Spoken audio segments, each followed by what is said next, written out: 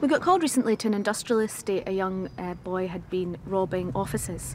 We were hot on his heels and we chased him down an alleyway, and then he was gone. Just disappeared. Yeah, like literally gone.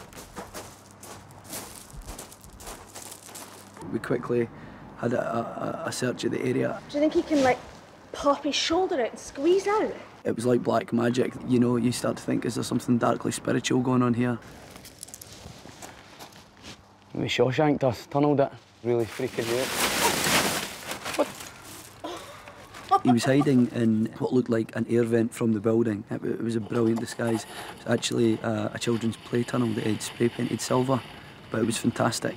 It was very inventive. Genius, in fact. Get back in there. Yeah, show us how it's done. Do that again.